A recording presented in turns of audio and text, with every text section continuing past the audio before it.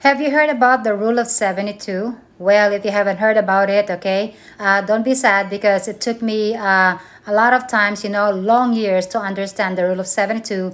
And I have taught mathematics for more than 20 years, but, I have not really dug deep into it, okay? But it's just a very simple, a name or an example of the power of compounding interest, okay? But the rule of 72 teaches you how to maximize the growth of your money. So for example, okay, if you put your money in an engine or a solution or a financial product that earns 6% per year, and you put in $10,000 in the first year, that means if you get the number 72, okay, and you divide it by the rate of return, which is 6%, so the answer is going to be 12.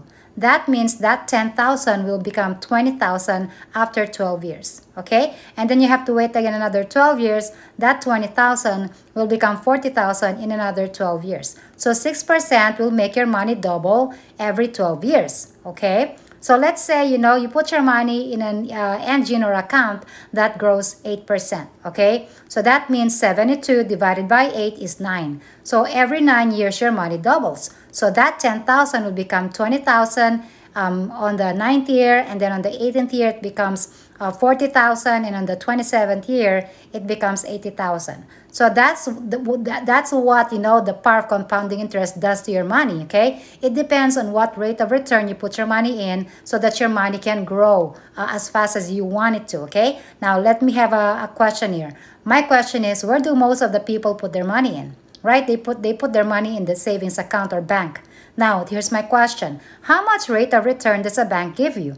Well, they give you maybe like 0.02% or 0.05%. Let's just say they give you 1% because they're very generous, right? So let's get 72 divided by 1. What's the answer? 72, right?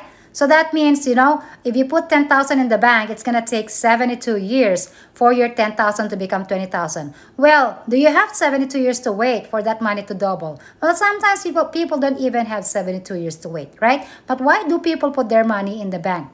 It's because they're not educated. They did not know, the effects of the rate of return or the power of compounding interest, okay? So make sure you're putting your money where it's going to grow more than 1% or maybe more than 3% because now inflation rate is more than 3%. It's actually 5%, okay? So really, okay, put your money where it's going to grow more than 5, more than 6, more than 7%, even better 10% or 15%. But where do you get those accounts, right? Where do you get those kind of products, right? Well, it takes education. You got to educate yourself, attend workshops, free workshops that will tell you where to put your money so you can maximize it, okay? All right?